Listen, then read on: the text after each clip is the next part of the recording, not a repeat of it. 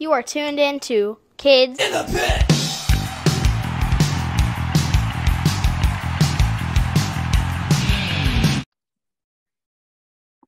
Hey guys, it's Gabe from the Kids in the Pit podcast. Today I am joined by Stacy from the band Casket and his son Oliver. So let's get into it. Okay, so first few questions are for Stacy. What do you do in the Casket Lottery? I play bass guitar. Nice. So do you play with a pick or do you finger pick? I play with a pick. I started out as a guitar player, so I just carried over from that. Cool. So what year did the Casket Lottery start? We started in the winter of 97, and our first show was July 4th, 1998 in Lawrence, Kansas. Oh, nice. How old were you? 21. Oh. So what song should someone not familiar with the Casket Lottery look up? Midway from the first record we ever did. That seemed to be the more popular one, and the first time we ever felt like we actually wrote a decent song. Oh, I'll check it out. Okay, so now for some questions for Oliver. How old are you? I'm 9. Oh, I'm 10. So, what state do you live in? Kansas. Oh, so do you like listening to your dad's band? Yep. Nice. So, do you have a favorite band or artist? I do not have a favorite band or artist.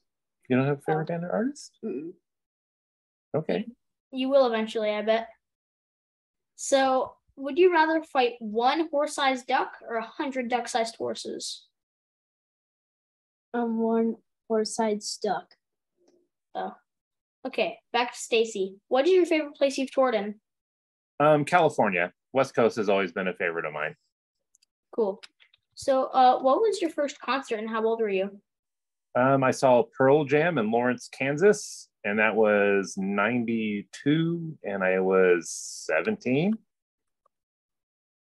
Oh, Oliver, have you been to any concerts? Yep, a few. Oh. What was your favorite? It's a recent one called Jimmy Eat World. Oh. So, Stacy, what are a few of your major musical influences? Jay Robbins from Jawbox. Oh.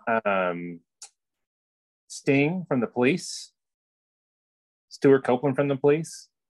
Oh. Dimebag Darrell from Pantera. Oh.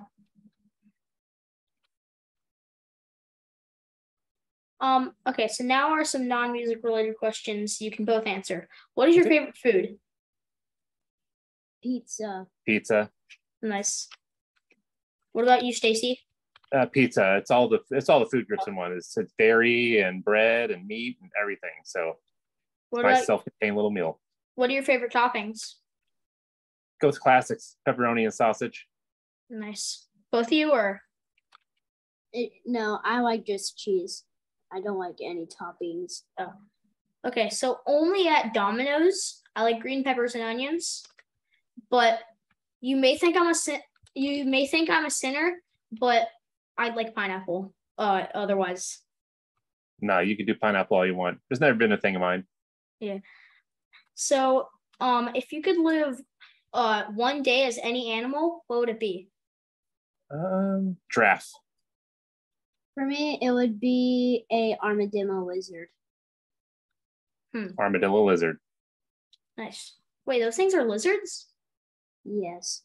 Technically, yeah. Oh. I guess they got a hard shell. I don't know. What are they? Are they mammals? No, I mean, why would you pick an armadillo? I just like them. They're cool. Why would you pick a giraffe, Stacy? I'm very tall. Oh. I like the view from up there. Nice. So if you could have any superpower, what would it be? Flight. Telekinesis. Same. Which one? Do you want flight or telekinesis? Telekinesis. Telekinesis, yes. I would understand. Because, well, with telekinesis, I'm pretty sure you can like teleport. Yeah, you can move things with your mind. I see you have a cat behind you. What's its name? That's Darwin. Darwin? Nice. Yeah. So, where is your favorite place you visited together? Omaha, Nebraska. There's this awesome pumpkin patch there called Vela's. And it's basically a theme park. It used to have like animated bands, like made of skeletons and stuff like that. It has multiple rides, and it's a lot of fun.